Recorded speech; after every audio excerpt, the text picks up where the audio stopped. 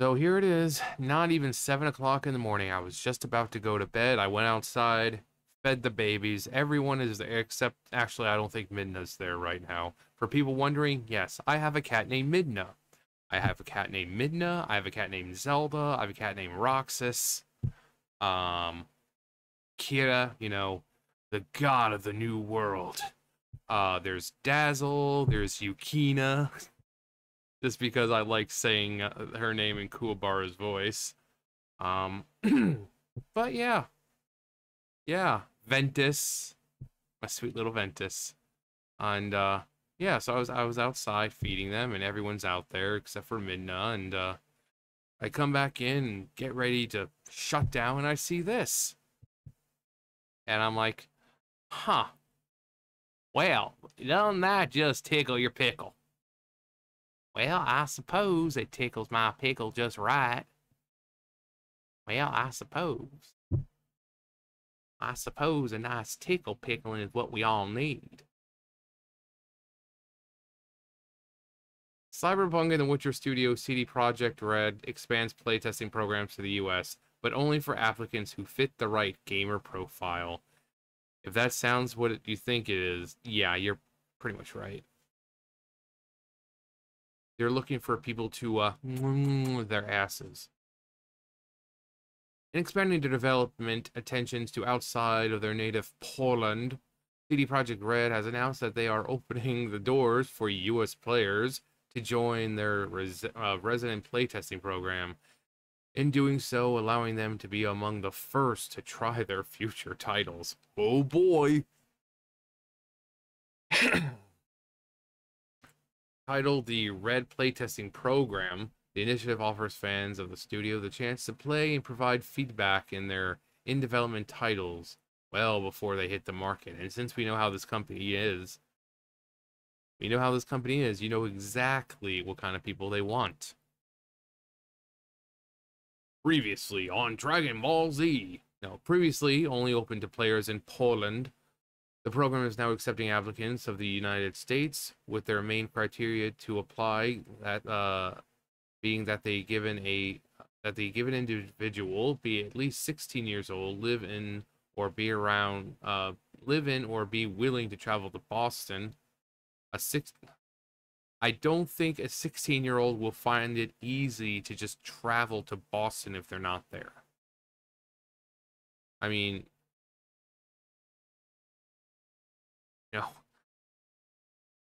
so for the people who are 16-year-olds who are signing up, it's like, do you even have a way to get to Boston if you're not there?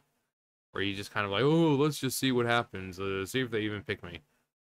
Um, Boston, Massachusetts for on-site activities.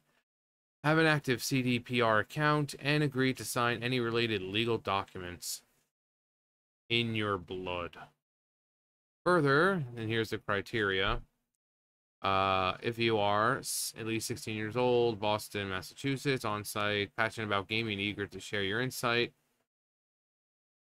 not involved in game development professionally. I mean, if they're 16 years old, I seriously doubt they are right now. Um, and while that seems simple enough, as one expects, there is one major caveat to players' eligibility, that their gamer profile needs to align with what CDPR is seeking.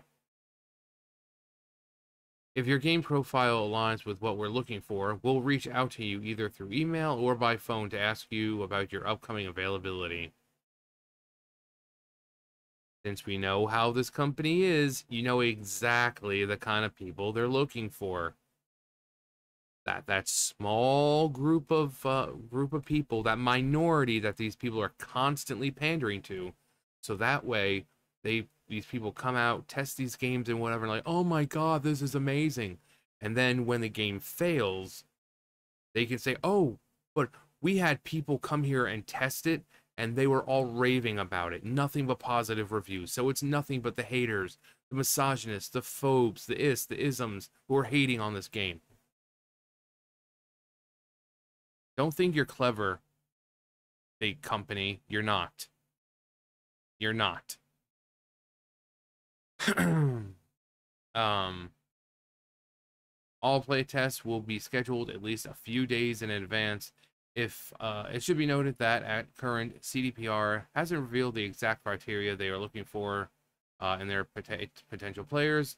That is clear that though it is clear that everyone will qualify. However, given its lack of transparency, so this is part of what they said, but like actual.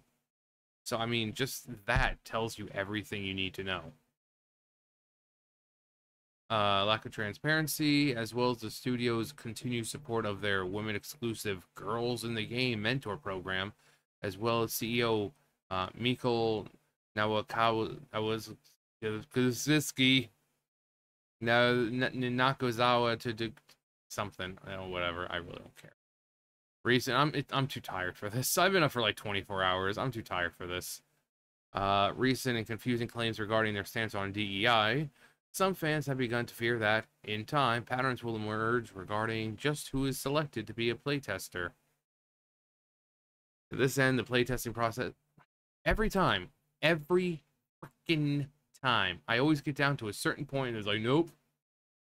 The playtesting process doesn't end just playing the game and providing feedback, as the program is also designed to gather even more detailed information from players using advanced biometric equipment.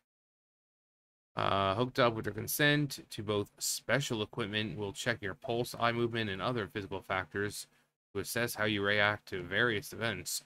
You want to focus your eyes on, etc., as well as special software that will examine what you do on the test equipment, e.g., where you click, what buttons you press, what options you select, etc. As to what titles players can expect to play, should they be accepted, CDPR has a stacked lineup coming down the pipeline in the foreseeable future. One of the most anticipated titles is The Witcher 4, which will kick off a new trilogy in the series, alongside then a spin-off codenamed Sirius, in being developed for the Molasses Flood, as well as updated remake of the first Witcher game. Oh boy, another remake. There's also the planned sequel to Cyberpunk 2077, though given how early it is in development, it may be a while for playtesters can get their hands on it. Additionally, CDPR is working on a new standalone IP, which has been in development since 2021. For those eager to join the program, straightforward, blah, blah, blah, blah.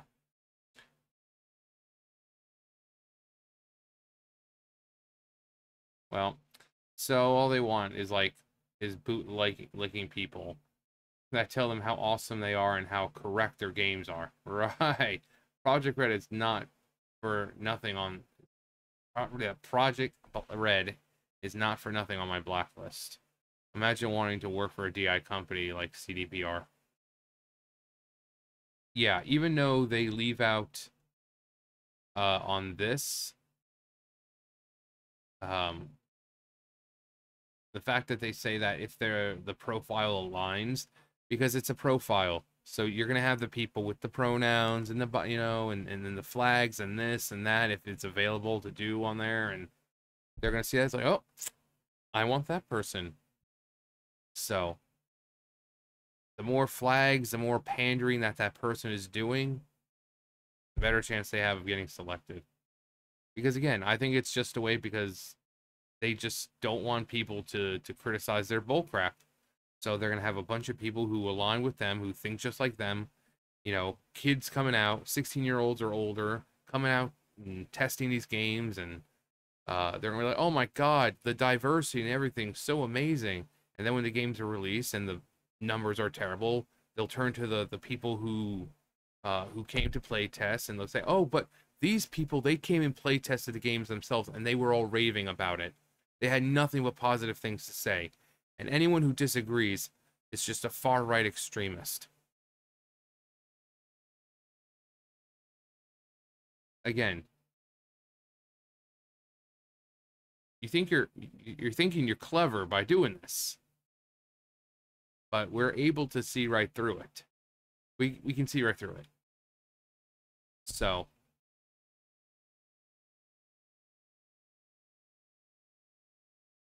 it's a little ridiculous that they're just looking for certain people. Because if it was really a legitimate just playtesting, they would just accept any gamer. But you notice that it says about um, if your gamer profile aligns with what we're looking for. So you could have like a bunch of their games, like, oh, I love this game, this game, this game. But if you don't, you know, believe in the same stuff they do, they're not going to pick you. They're not going to pick you. So it's a desperate maneuver, and people are going to see right through it. But anyway, that's going to do it for me. You guys know the drill. I'll see you guys later. Bye, guys.